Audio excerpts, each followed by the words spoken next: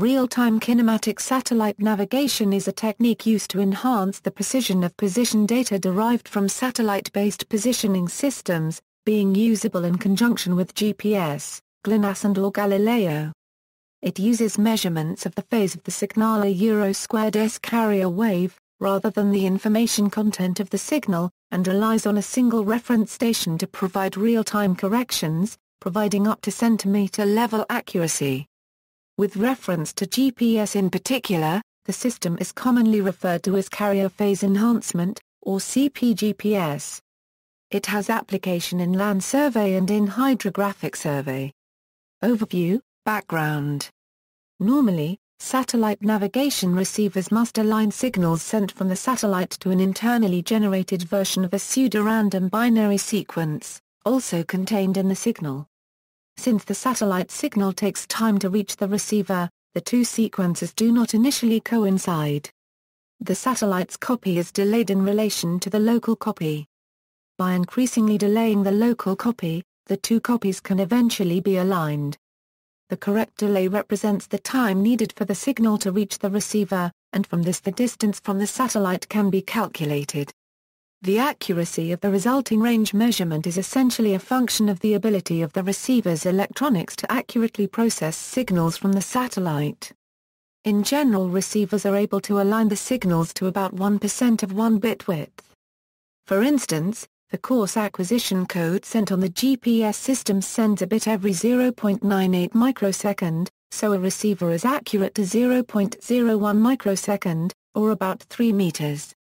The military-only P.Y. signal sent by the same satellites is clocked 10 times faster, so with similar techniques the receiver will be accurate to about 30 centimeters.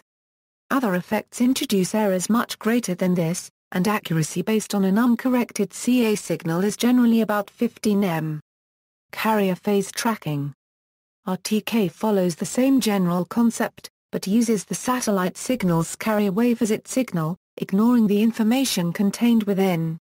The improvement possible using this signal is potentially very high if one continues to assume a 1% accuracy in locking.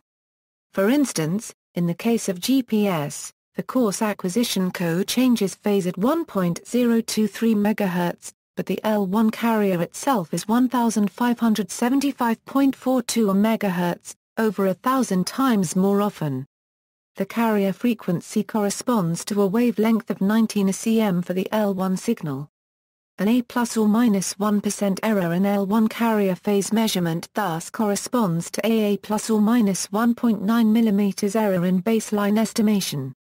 The difficulty in making an RTK system is properly aligning the signals.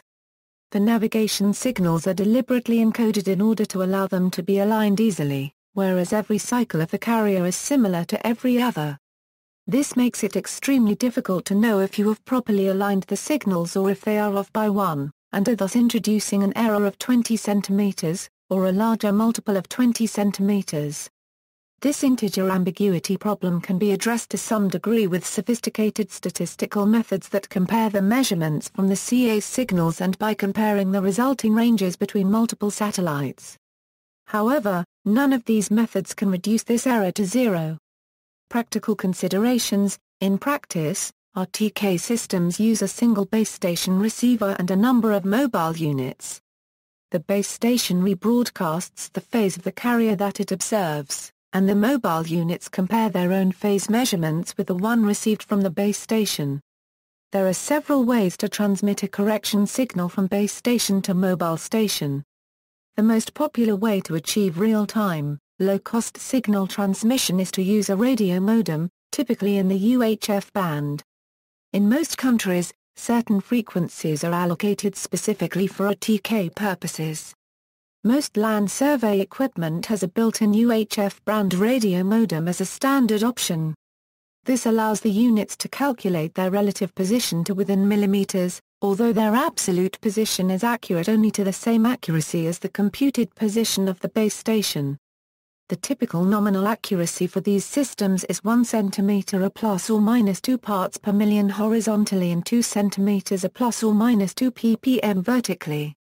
Although these parameters limit the usefulness of the RTK technique for general navigation, the technique is perfectly suited to roles like surveying. In this case, the base station is located at a known surveyed location, often a benchmark, and the mobile units can then produce a highly accurate map by taking fixes relative to that point. RTK is also found uses in auto-drive autopilot systems, precision farming, machine control systems and similar roles. The virtual reference station method extends the use of RTK to a whole area of a reference station network. Operational reliability and accuracy depend on the density and capabilities of the reference station network. A continuously operating reference station network is a network of RTK base stations that broadcast corrections, usually over an Internet connection. Accuracy is increased in a CORS network, because more than one station helps ensure correct positioning and guards against a false initialization of a single base station. See also, Differential GPS, Galileo Positioning System, Global Positioning System, European Geostationary Navigation Overlay Service, GLONASS, References. External links, SmartNet OS, a network of continuously operating reference stations for receiving RTK corrections, a comprehensive online tutorial for network real-time kinematic by Techman Geomatics, Magellan RTK page, Trimble at GPS, section explaining RTK, product survey on RTK GPS receivers for hydrographic use, Satel.com radio technology for RTK, gpspp.sakura.ne.jprtklib, an open-source program package for GNSS positioning, North GPS high-end RTK components for custom applications.